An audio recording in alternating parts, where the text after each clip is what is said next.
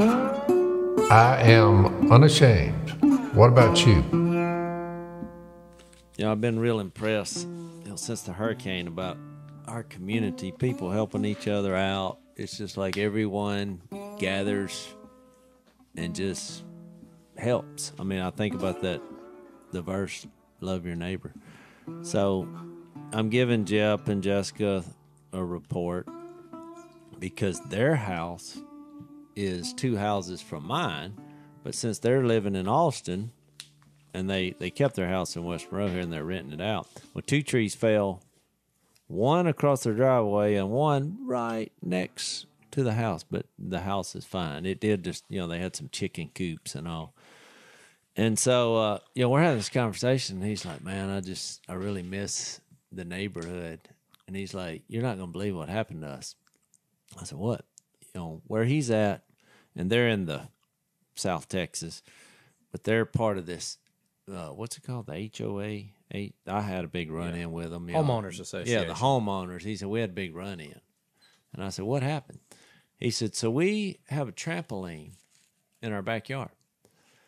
And we get this letter from the HOA saying we need to remove the trampoline. So Jeff's like, I go read the HOA manual, and it says there's nothing in here about trampolines. They're like, oh, yeah, it's fine to have a trampoline unless one of your neighbors deems that as disrupting their lives visually. So I said, let me get this right. So Jeff's out there taking down the trampoline because a neighbor said that it was the sight of the trampoline is disrupting their lives. Yeah. Well, I was so shocked, because I had my run-in with the HOA. And, of course, when they saw it on national television, they all got embarrassed. So we went from having no chickens. That's what the whole thing was over. You couldn't have chickens. Now everybody's got chickens because they're like the organic play actually worked. Because these same type of people, everything needs to be organic. Well, why not? Why go to the grocery store and get some eggs when you can raise your own eggs? Yeah. So then when they found that vein, but in this vein, I just think there's something wrong with our culture when you can look at something like that, people jump on a trampoline and say, no. That triggers me. And then you have to disassemble it and tell you, I said, Jeff, you need to move. Of course, I live, right beside him. So we're going to have to break. So it's in a subdivision, like a neighborhood? It's in a subdivision, and, we have some they call it disruption, which I wasn't familiar with. It's disrupting their lives. Disruption, Phil. But Jeff said the same neighbors, because then he had to find out who they were. We found ourselves in a situation in America to where neighbors are dreaming up any type scenario so we can have a rankle here. I mean, they're looking around saying, unless everything I see pleases me, I'm going to revolt against it all. Yeah. That's where we found ourselves. It's the opposite. Have you had issues with your neighbors? I don't have any neighbors. Yeah. But when did everybody get so sensitive? Oh, that's where we're at now. I mean, Jeff said the same neighbors. Look, Jeff's dog, the most loving dog ever. It's a big, giant black poodle. And I really like this dog. But it was like barking at them as they walked, by the, just down the street. But so the couple stopped because they have dogs. And they were like, it's okay. It's fine. You're fine. And Jeff said they were talking to the dog like it was like, I mean, look, I love dogs. Talking to their dog? They were talking to their dog saying, it's going to be don't okay. be traumatized. It's okay. Because another dog was barking at their dogs. Jeff said, I should have known right there. They're going to say no to the Jesus trampoline. brought it up when he said, you strain gnats. You straining gnats. Yeah. Trying to find some little problem with your neighbor.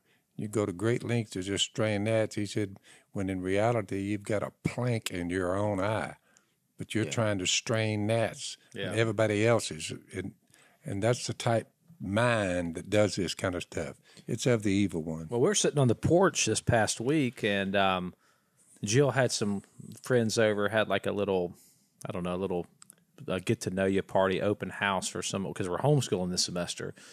Just because everything's crazy with COVID, and we're like, let's just homeschool. Let's hit the road. We bought a Sprinter van. We're going to go out west, so we got some plans. Well, good for you on the homeschooling because we're about down to it. Yeah, we're about down to it. You can't trust the education system now in America. Most schools, I think, are not even meeting. No, they're not even meeting anyway. So we were at a private school. There's no God with the school system. Well, the one we were at was a great school. It's just that I didn't want my kids covered up with a mask 8 hours a day. I didn't think that was spiritually helpful. But so anyways, we're sitting on the porch. I wasn't out there. The ladies are sitting out there having coffee and or whatever she made for little croissants or whatever. And on our front porch, in our yard, on my property, and a man drives up, and he stops right in front of my house, and he rolls down his window, and he starts screaming at the girls, "Hey, hey, hey, wear your mask!" Really? Yeah. And I'm like. I wasn't out there, but they were telling me that this just happened. This guy just drove up and screamed at us and told us to put our mask on, sitting on my front porch. So even in my own home, on my own property, that triggered him, and he was offended. He was really disturbed. The mask police. Yeah, even on your own front porch. I just don't know what's happened. I mean, it's. We have a world full of pussycats. I don't know what to say to that. I don't either. When I thought about Jep telling me that story about the trampoline, what's weird is when right after once the hurricane had subsided, which everybody around here, then they all go looking, see what happened to somebody else. Under the great code, the great code, and I call it great code that one should live under. Make it your ambition to live a quiet life. Mind your own business. That guy, if it's not minding his own business, he's hollering at your children about whether or not they have a mask on their face or not. Mm-hmm. He's doing the opposite. Quiet life, mind your own business. Work hard with your hands doing something that's good, so your daily life will win the respect of outsiders, so that you won't have to be dependent on anyone, including the government, the neighbors. So the way to fulfill that is move to the middle of nowhere to begin with. Well, I think it's why we need to share Jesus as our purpose. I mean, to me, when people say, why are we here? Why don't Jesus just come back? Why are we waiting? What's the whole deal with if God's eternal? Why did he insert time? The love of Jesus solves the entire dilemma. He solves it all. Having said that, you want to respond unfavorably, but you realize that Jesus said, love God with all your heart, soul, mind, and strength, and love your neighbor as yourself, which can be extremely difficult at times. It's very difficult for me to love someone who is sending their dogs to counseling because my dog barked at theirs. That's why it reads, if it is possible, try to live at peace with all, if it's possible. Yeah. Try to live at peace with all men. Be careful. It's not possible. Be careful to do what is right in the eyes of everybody. Yeah, that's also there. That's Romans 12. Look at that. But you're not going to be able to fix that in the short term. No. This is an introduction to Jesus. To be a pattern. You're going to have to change, completely transform. If you're being disrupted at the sight of a trampoline, we're going to have to go to Jesus on this because your whole life narrative is going to have to change. Because what I was going to say is... Every time, Jase, when you see that kind of mind, there is no Jesus there. If he's there, you won't see that. Well, obviously. But what I was going to say is what happened during the hurricane were, trampolines were a problem. Yeah. Because the wind got most of them, and you saw trampolines in strange places. I mean, right out of my driveway, there was the 2 power poles that were both snapped, and the cables were laying across the road, but tangled up in between was a trampoline, somebody's trampoline. So at some point, it went airborne. Yep. Hit the lines, tangled it up, and ripped the whole thing down. So when he was telling me this, I thought that he was going to say that. I thought he was going to say, because there's a hurricane coming, and it might become a projectile, which would be reasonable. You might blow your kids away. But, oh, no. This is just the sight of your kids jumping on a trampoline causes disruption in my life. That's bizarre. That's the strangest thing I've ever heard. So, look, now Jell is headed to the meeting, manila folder in hand. Is he going to fight it? Well, he's going to just get some clarification. Yeah, get some clarification. But he's already taken down the trampoline. I said, Jell, the difference in me and you. They need solid food. It's for the mature, who by constant use have trained themselves to distinguish good from evil. When you're looking at a trampoline with kids playing on it across the road over there, and it bothers you, there's nothing evil about that. Let's take a quick break. It's a good thing. The kids are out there having a big time. Let's take a quick break.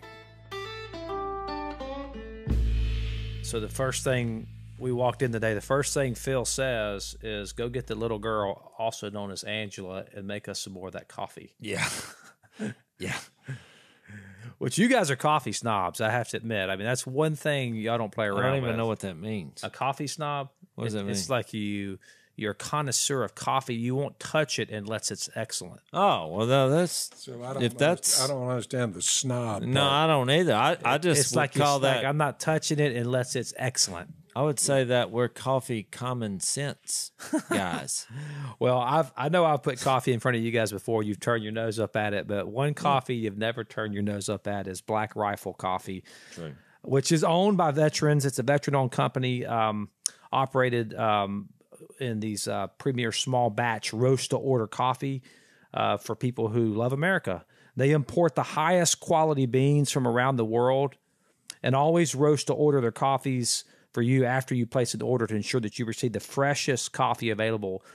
They developed their explosive coffee profiles with the same mission focus that they learned as military members serving this great country. So all Black Rifle Coffee Company blends are available in like a whole bean and ground varieties. They also have many roasts available for purchase in the single-serve coffee rounds as well. The code is this, to the snobs. Yeah. Little water, lot of beans. Little water, a lot of beans. Little water, a lot of beans. Well, y'all pack it in there, too.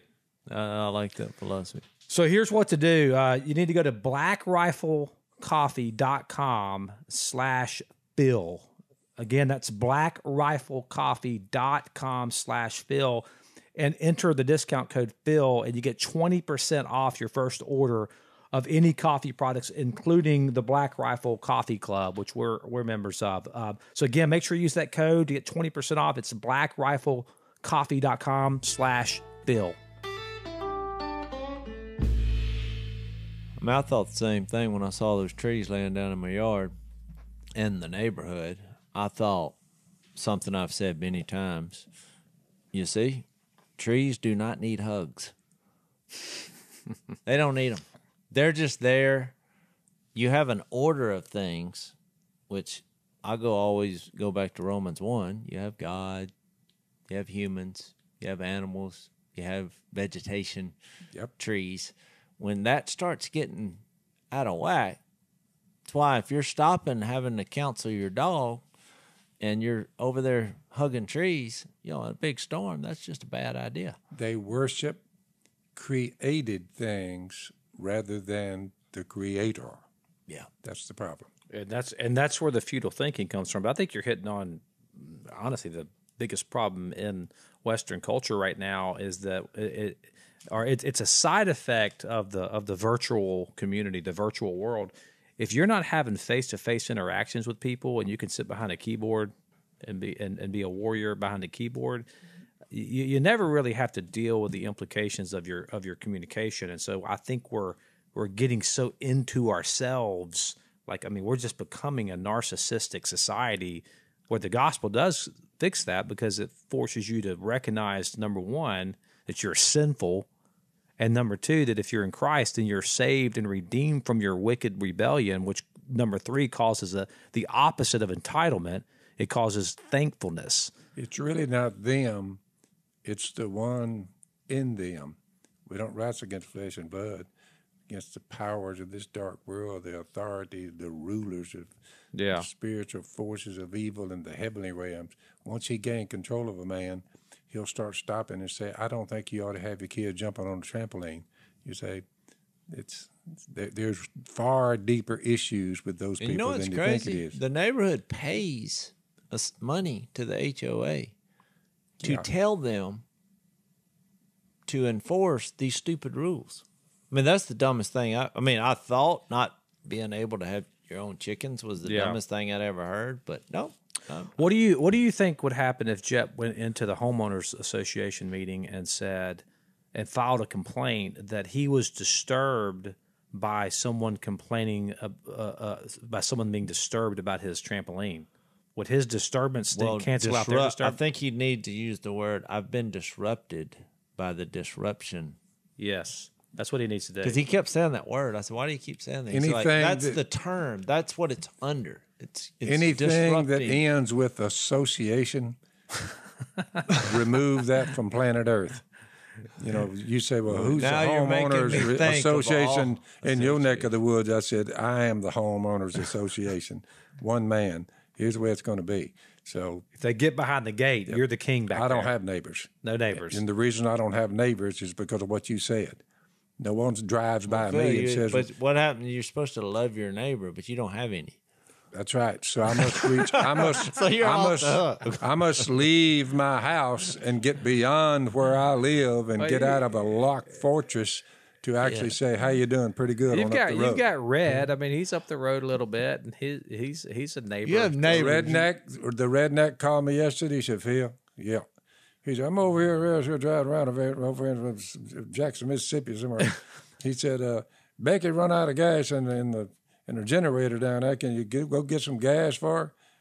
He knew he didn't mean go to the gas station. He called me because I am the gas station down there where we're from. And he said, could you get them a little gas to get the generator so they can stay cool, get the air conditioner? I said, I'll get it. So I drove up there, fired the generator up, got a couple of 5-gallon can of gas, shut the generator down, had it in the back of the truck, the gas. I pulled up in front of Red's house. I knew I wouldn't have to get out. Look, when it comes to gasoline and stuff like that, I just pulled up there, didn't say a word. I just pulled my truck up there, and rednecks just come out of the carnage, the heap of debris, and I don't know what all was in the yard, but it was a lot. But I just saw 2 or 3 rednecks coming. I'm just sitting there in the truck. They pulled them 5-gallon cans out of there, kind of nodded their head, and I went on back down there where I started from. No words were exchanged. I did a good deed for my neighbors. I provided the gas. You got to remember, this is like Fort Knox to get to that gas. Video surveillance, watching them gas tanks at all times. Because you've got your own gas station down there, I got my own gas station, but it's under 24-hour surveillance. So if they steal it, so the first thing they did when I put them in there, they're looking around at these little round things. They said, he's filming this. Oh, my goodness. We can't steal this gas. Don't mess with him because he'll get you on camera. And then you got to go spend a few days and to clink if we try to steal his gas. That's the world we live in now. Those are my neighbors. Do you have your own and gas Jase station? was right. It's difficult sometimes to love your neighbor as far as it depends on you, on me. Okay, I'll go get them the gas. That will alleviate the threat of them stealing it. You understand what I'm saying? Oh, yeah. What's weird is I provide the gas. I'd rather give it to them than to try to go down and steal it. Then the question is, do we get a hold of law enforcement or do I let that ride? So what's I try to err on the side of being generous. They know who I am. They've never heard a cuss word come out of my lips. They're up there talking trash. I'll put up there. But when they need something, they'll call down there. Can we borrow your tractor because we got a tree? And I said, yeah, you can borrow it.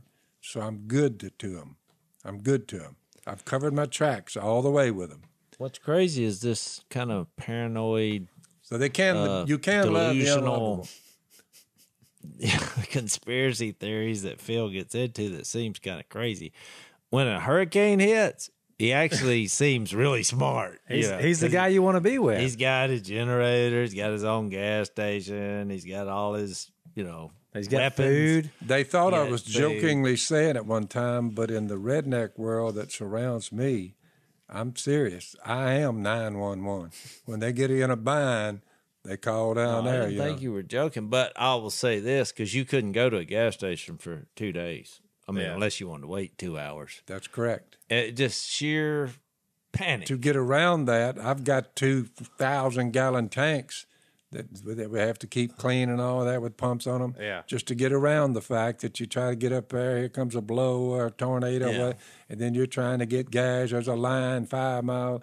I mean, But it's not, and I don't mean panic I'm just saying, as a with negative. with a little This planning, is- you can survive on planet Earth, but the whole thing comes down, rely on God and He alone, and practice self-reliance. You rely on God, but that's as far as it goes But on it your took reliance. you 74 years to actually have the payoff on the hurricane. Well, you live and learn, Yeah. But for that week. For that week, Phil was on the top of the mountain. Well, he's still's got his setup though. So he doesn't have to go to town to get gas. That's a pretty good setup. Yeah. Yeah, that's true. You got to remember, make it your ambition so that you won't be dependent. Because once you go down the dependent Phil, road, you're not dependent on anybody else. I'm telling you, man. I got it. Yeah. And you're I'm a not, low-tech man in a high-tech world, but I saw all this coming. I thought, okay, I'm beginning to understand now. You better be self-reliant, rely on God, trust He and Him only. But governments of men and neighbors and all, Yeah. you like love to them. see You try to live before them so they can't get you on anything. They hear you say one cuss word, you're out. I'd They're like to oh, see they're like us. a HOA come down there with a notebook and write down all the things that are disrupting to their lives just on Phil's property. Yeah, you got some disruption going on down there. Yeah. If you had neighbors, you would have some disruption, some major You want to disruption. test your firearms, you are free to do so in and around my abode. I got old Phil Riley over there. He lives a quiet life. He and his woman, they're right next to us. If I see somebody attack them, love always protects. I would go over there and take a bullet for them. They're my neighbors. They live inside the compound. So I go over and help them. Yeah, that is true. You do have one neighbor. I forgot about him. Phil Riley and his woman. And he had Burly for a while. Well, Burly was not a neighbor. Burly just showed up and didn't leave. Well, he built a house, right? Well, he built a house, but he doesn't stay there. He stays with Phil. Yeah. So I asked him, I said, I don't understand why you built a house if you never stay there. I said he should have kept it. I gave him the land to build it. Yeah. Owned. I gave it to him. But he stays He built the with house, you. sold it, and fleeced Gordon. And that's your dad. Well, then Gordon gets it for a while, and then he fleeces Willie. But it came back around, and now it's back with the Robertsons. And what started the whole thing is I gave it the land free of charge. I didn't charge him anything. I said, here it is. You can have the land built on it. And he built on it, made him some money at it, and then the next one, they were going around there exchanging So now Willie, money. so Willie has Hold it on, let's now? take a quick break. So this past week, I did a test. It's a genetic test, and they tell you what you can and can't eat, or what you shouldn't eat, and then and other products you shouldn't take. You should have just asked me. And also, I should have asked you. You could have told me. Yeah. Well, one of the things they told me to stay away from was these non-steroidal anti-inflammatories, which is your Tylenols, your ibuprofens, all that kind of stuff.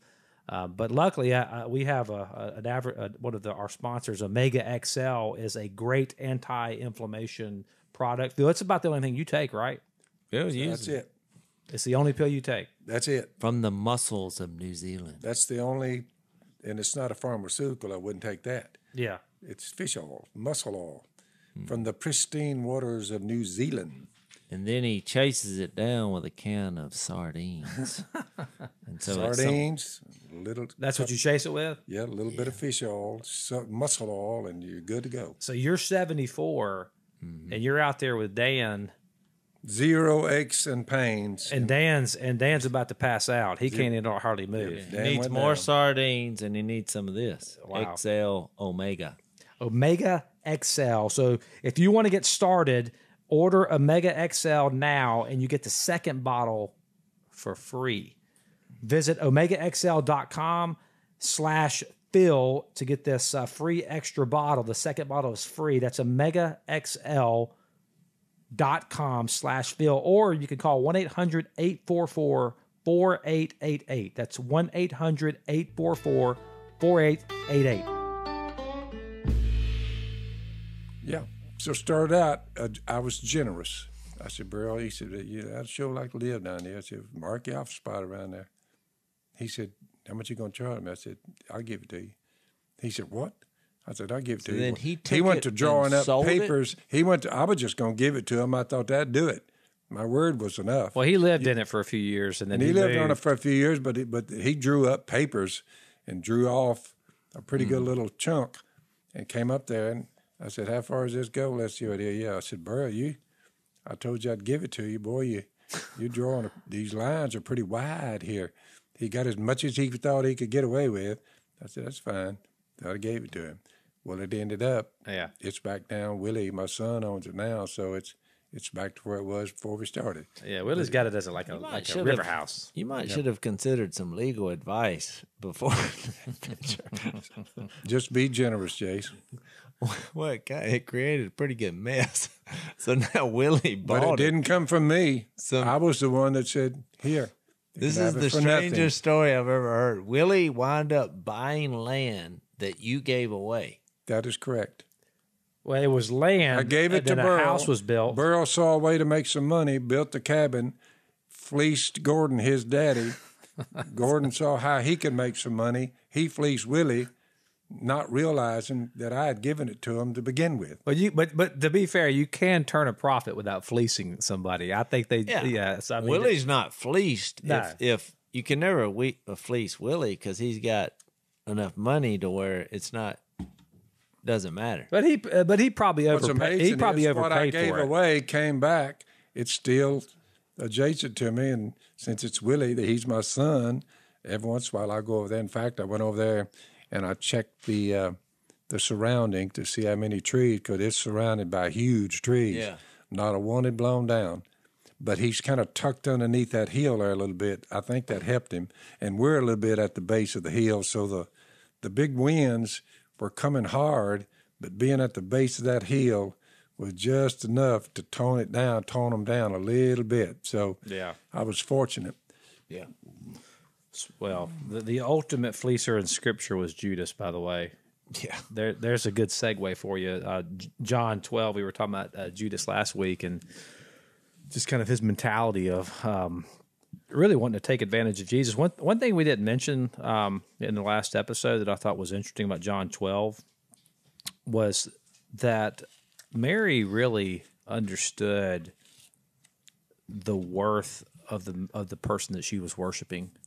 Yeah.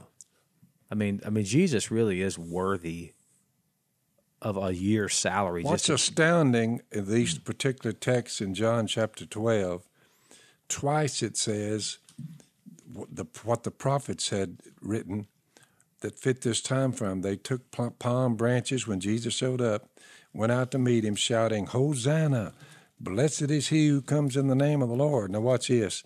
Blessed is the King of Israel. That's once. At first his disciples, and the next says, don't be afraid, O daughter of Zion. See, your king is coming. Remember, John the Baptist was hollering, repent, for the kingdom is at hand. Jesus, from that time on, started saying, repent, for the kingdom of heaven is at hand. The disciples were sent out, and their message was, repent, for the kingdom of heaven is at hand. They're all saying the same thing. Now, here's a look at the king. My question is to all the religious world. If the king arrived riding on a donkey and everybody's saying it is at hand, how could you ever conclude the kingdom of God is not here on planet Earth? It's here, and these are three members of it talking to an audience 2,000 years later. You understand my point? Yeah. The kingdom is here. We're operating underneath a constitutional republic, which makes it much easier to function in today's culture. It's way easier if the kingdom of God can function under a country that says from the beginning, we hold these truths to be self-evident, that all men are created equal. They've been endowed by their creator with certain inalienable rights, life, liberty, pursuit of happiness. It's easy for the kingdom there. We have found ourselves in the last 3 or 4 months, we're seeing how fast they can turn on the kingdom of God. The Democratic platform, I read it. There is no mention of God in their platform. Not one word. Nothing about Jesus, nothing about God, nothing about the Spirit. You say, they've turned from God and they're wanting to turn this thing upside down where the kingdom of God will be persecuted severely. They don't want us to sing past edicts. Can't sing songs. Somebody get the corona. Every opportunity. You can't meet together anymore. They just attacking. They burn the churches out there in Washington, D.C. Burn that church there. You're like, they're anti-God. Well, I just think it's their base is not the religious world. So I think they're the forces of evil. Yeah. They are satanic to the core of their being. That's what I think. The last thing he wants is God in the equation.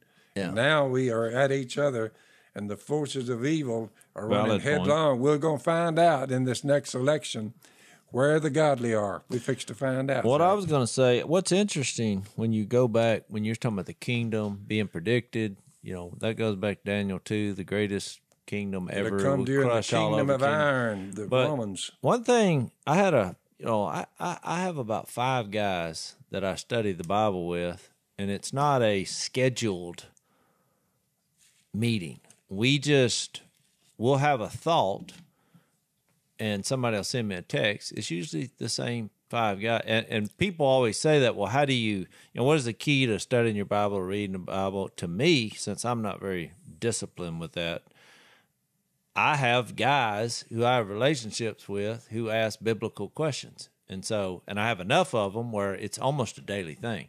But one of them put this on me, and I thought it was pretty interesting. He said, when you get to John 12, Jesus, everything had a shadow from the Old Testament. Yep. And he went back to Exodus 12. He said, you ever notice that Jesus basically replicated what happened when the Israelites were under the plagues, and you remember all that, and you had to put the blood on the door frame or whatever. Pharaoh was being one pestilence and plague after the next. And I was like, well, what's this got to do with John 12? And he's like, well, John 12:1 says 6 days before the Passover, Jesus arrived at Bethany. And then he's like, 6 days before the Passover. You know the significance of that? And I was like, no. And then he read John 12:12. It said the next day, the great crowd that had come for the feast heard that Jesus was on his way to Jerusalem. He said, well, when you go back to Exodus 12 and you read verse 3, this is really interesting.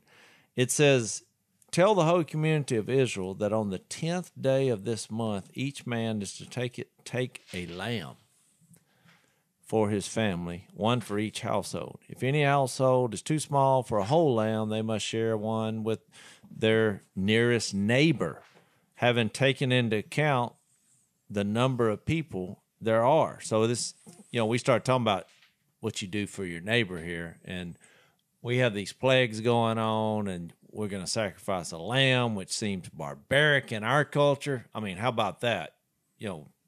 Trying to fly that in our culture today. Oh, yeah. Wouldn't work. So then it gets to verse 6 of Exodus 12 and says, take care of them until the 14th day of the month, when all the people of the community of Israel must slaughter them at twilight. Well, when you do the math, and I just introduced it enough where if you want to go down that rabbit hole and look, you'll find that Jesus, on the same day that they did of the month, became the lamb That's why when the woman, Mary, put the perfume on him, preparing me for the burial, it was the same day of the month, which was a mirror image of what happened with the lamb. But Pretty interesting. When you take that into account, remember when John the Baptist in John 2 said, look, the Lamb of God that takes away the sins of the world. Yep. And so I just thought it was incredible. I'd never noticed it Here before. comes the one that the lamb, so that I will pass over you. That's exactly right. Let's break real quick. So to me, I'm like, first of all, how did Moses, if we give him credit, which most do, of writing Exodus, how in the world is he concocting a story thousands of years before that now Jesus, claiming to be the Son of God, coming from a virgin with the ability to do all these miracles, Which is Genesis 3:15. is now riding into Jerusalem on the exact day and emulating what happened Like at Zechariah the Passover. said. Yeah. And now he's on a donkey.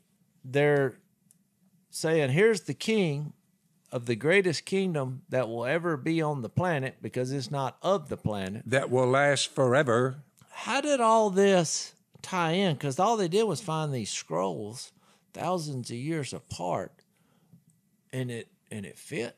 Yesterday, I told those people before I baptized them, I said, when they ask you, who are y'all? I said, you tell them, we're members of the kingdom of God. We have a king, Jesus. I wrote a book about it, Jesus Politics. That was my point on the whole thing. It's how the kingdom of God functions within a man-made government. Mm-hmm. The problem with man-made governments, with all their, and especially ours, with all of its great qualities, our government can't remove our sin, and our government can't raise us from the dead. We love you. We would die to protect you, but you're not the end. You're not the one we're dependent on. We're dependent on the one who can raise us from the dead after he's cleansed us with his blood. Yeah. So here in America, that used to be easily done to function as a kingdom. It's becoming more and more difficult. But the good news is when we're really under duress and we're really under persecution, that's when we do the best. That's right. The Romans decided they were the kingdom of the earth that'll last forever, and they turned on the kingdom of God, fed our brothers to the lions and tigers, and slaughtered them. You say, what came out of it? We're still here, and Rome is no longer a world power. Yeah, their empire is gone. The kingdom is still here. We won. We won then, and we'll win this time too, no matter what happens to the United States on who you finally put in there, a heathen or not, Joe Biden, whatever. You're like, the kingdom will still survive. I think that's an important note for Christians for sure. I mean, I think that's what Jesus said. He came proclaiming the gospel. It's an eternal kingdom. He came proclaiming the gospel and the kingdom. That is correct. And you know, and you can't separate the two. You can't. But it bothers me a lot when we talk about, for me personally, this is my own personal walk in Christ. It was liberating for me to understand the theology behind the kingdom, because I'd been raised, not by my parents so much, but just by kind of church culture, thinking that you come to Christ, you repent of your sins, you grind it out for 80 years, and then you get to experience the kingdom. And that's not that's not the Bible. That's not what's we've already touched on that many times. Jase had it right when he said everything points to Jesus and your knowledge of him. Yeah. Because you'll know the truth, Jesus, the truth, and the truth, what he did, his death on the cross, will set you free from Satan, sin, guilt, law, and the grave. Well, that's game, set, match. Yeah. Any way you want to slice it. He says it right here in 12:30. He says, this voice was for your benefit, because God speaks, which is kind of funny. And because he says later, that was for your benefit, not mine, which is a humorous moment. All of a sudden, some of them thought it had thundered or whatever. But what he said was awesome. Now is the time for judgment on this world. Now the prince of this world will be driven out. But I, when I am lifted up from the earth, will draw all men to myself. So here's the Lamb of God. We just went through about the Passover, because the significant thing in Exodus 12 was that the lamb needed to be without defect, which we know what that represents. Well, Jesus was the perfect sacrifice because sinless. He's the Son of God. He came from a virgin, and he never sinned. And so now here's the lamb riding on a donkey, which was used to herd the sheep. It wasn't like he was just doing this for the heck of it. No, he was trying to show you a picture, and he had just elevated the status of this woman, Mary, because she got the principle that he's the way. Let me prepare what's fixed. She got it. Kind of like John the Baptist did because it always intrigued me that John the Baptist, his impression of Jesus, which is what I do in my speeches. I try to find creative ways to get people to think, what is your image of Jesus? I'll have them close their eyes and picture God because I want to know what they see. Most of them, nothing. Because it's hard to live in this life with all that we have going on if you don't have this faith, being sure of what you're hoped for and certain of what you do not see. And so for years I missed it, just like a lot of my friends. I was trying to get to heaven, and I would, like what you said, I was thinking, boy, at some point in heaven, we're going to experience the kingdom. And I missed the point that when you experience Jesus, you got it. Here and the future. I mean, this is it. Because the experience of the kingdom, this is key, it only happens when you experience the king. That's right. There's no kingdom without the king. It's explained in Hebrews exactly 1. Right. In the past, God spoke to our forefathers through the prophets at many times and in various ways. They all spoke of, as Jase would say, Jesus is coming. Jesus is coming. But in these last days, he has spoken to us by his Son, whom he appointed heir of all things, king, and through whom he made the universe. He goes back to the beginning. Yeah. The Son is the radiance of God's glory, the exact representation of his being, sustaining all things by his powerful word. After he provided purification for sins, John 12, when I'm lifted up, I'll bring all men to myself. After he did that, he sat down at the right hand of the majesty in heaven. The only way he just said he's going to purification of sins. He died. Well, he would have had to have been raised to go back and sit down at the right hand of the Father. So it's all right there. So he became as much superior to the angels as the name he has inherited is superior to theirs. And he starts down this big list. He mentions in verse 8 of Hebrews, your throne, O God, will last forever and ever. That's what Daniel said, way before Jesus got there. And righteousness will be the scepter of your kingdom. So here we are. We're righteous because we're in Jesus. He made us righteous. Yeah. I'm not ashamed of the gospel because it's the power of God for the salvation of everyone who believes, first for the Jew, then for the Gentile. For in the gospel, a righteousness is received, a righteousness from God. Is made known. Let's break for just a second here.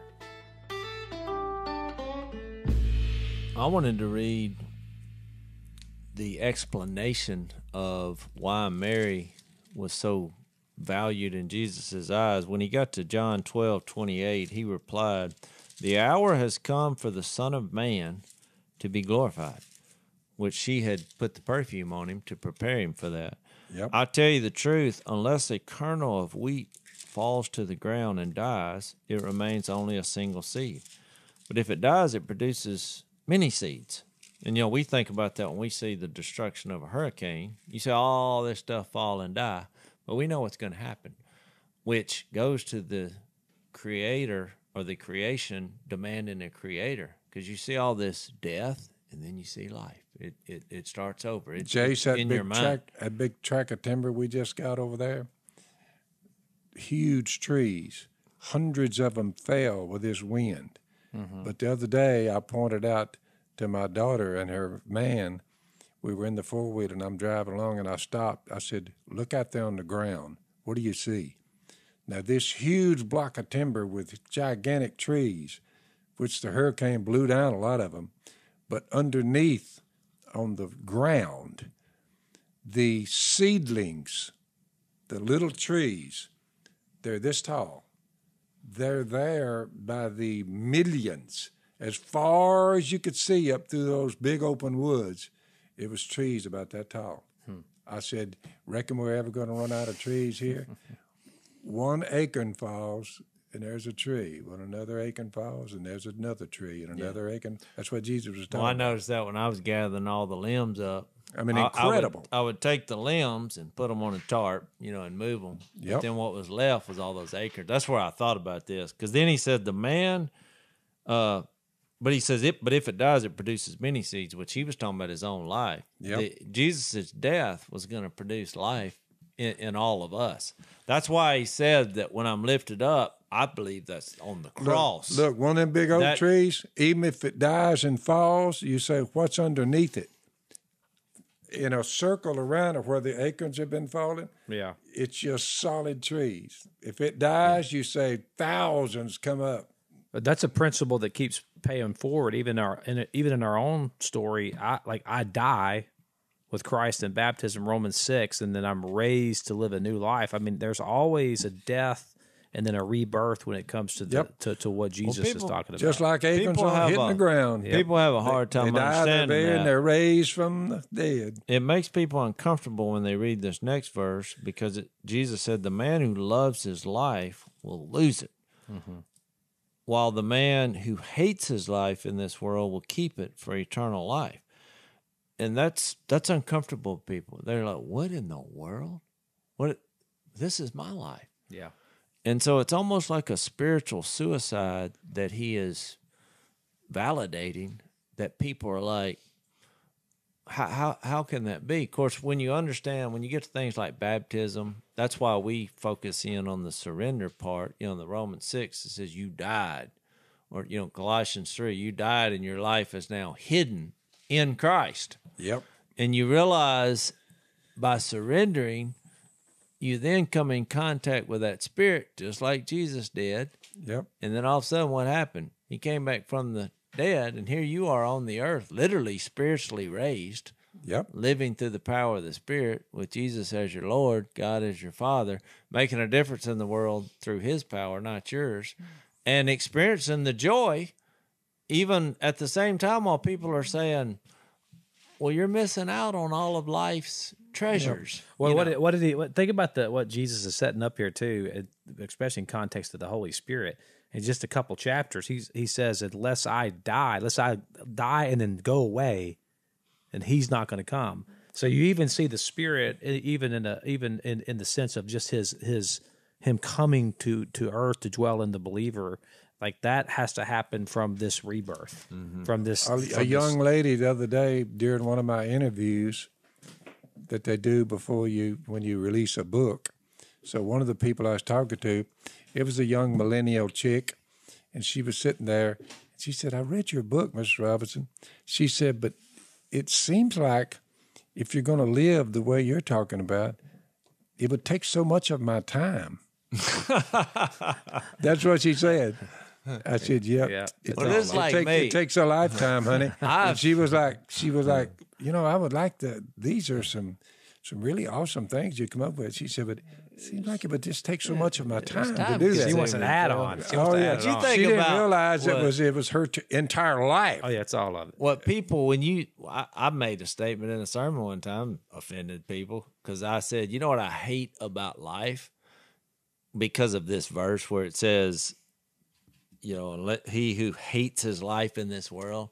I said, I hate the idea of making a ton of money and then retiring, enjoying the pleasures of life, and then dying, and then just leaving whatever I have left to, for someone else to fight over. I said, I hate that idea. Well, people found that offensive. You know why? Because that's all they're doing. That's the goal of life. And I'm like, if that is your goal, if that's what you want to experience, you're going to be frustrated.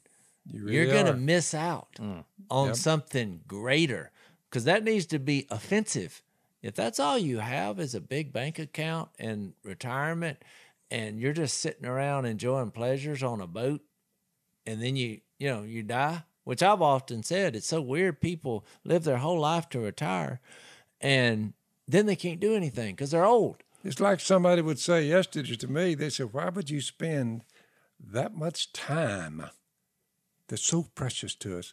Why would you spend that much time with a group of individuals who have come from all over the United States?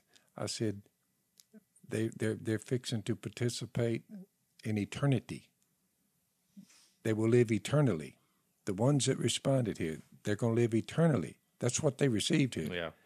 I took the time to explain that to them. That girl, they're saying it takes so much of your time. She missed the whole point.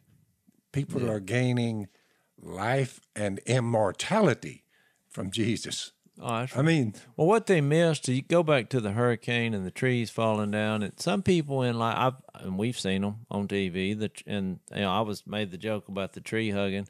Some people spend their whole life, planting trees and trying to make a difference, and we want to make it green. Look, and I love trees, and I'm all for it. I'm one of the most environmentally friendly people on the planet because I love the creation. We've got thousands of trees been planted over But there. look, one storm blows them all down. Now what? You got to have something bigger on your objective. You can go around and hug them when they hit the ground. It's just not good. You're spinning your wheels here. You've missed the creator over the creation. Wow. Yep. Well, we can go a little bit longer here for our Blaze TV subscribers. So that's if you're a paying Blaze TV subscriber. So if you pay the money, you get bonus material. Then we get the good discussion. You get to go behind the paywall. Who thought this up? Was this one? This was a Zach brainchild. No, it's just part of the deal. It helps pay the bills. So go to blazetv.com/unashamed and you'll get a $10 off discount. So. You could also watch this on the Blaze app on any of your devices. You just click on the Unashamed show for our overtime features. So we're going to go behind the paywall here just for a little bit. Because you reminded me of a story I want to tell. Thanks for listening to the Unashamed podcast. Help us out by rating us on iTunes.